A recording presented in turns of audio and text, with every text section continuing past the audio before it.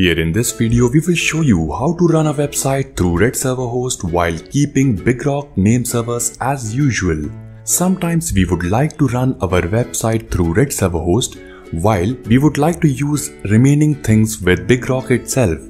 In such a situation, we will assume that we have our domain purchased from BigRock and we would like to update the nameservers to BigRock. We will simply point a record towards Redserverhost. Now, first of all, log into your BigRock domain control panel and then go to Settings, Domain Specific, Default Information. Now from here you will find the default nameservers of BigRock. These will be used to point nameservers. Hence, remember these nameservers or else note it down in a notepad.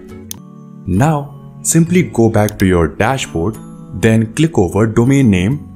Now go inside nameservers and now from here you simply need to paste those nameservers which you saw earlier or noted down. In this way your domain will be pointed towards default nameservers used by BigRock. Hence BigRock will become your DNS server. Now click over Update Nameserver. Now go towards the bottom side of the screen and then under DNS Management section click over Manage DNS. Now from here click over a record. Add a record, leave hostname as blank, destination IPv4 address as the IP address given by Redserverhost. You can ask this from Redserverhost or else you can inquire from your cPanel account. Finally, click over Add Record.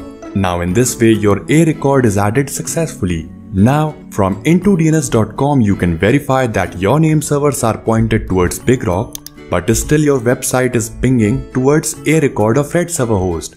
Hence, your website is running from Redserverhost now.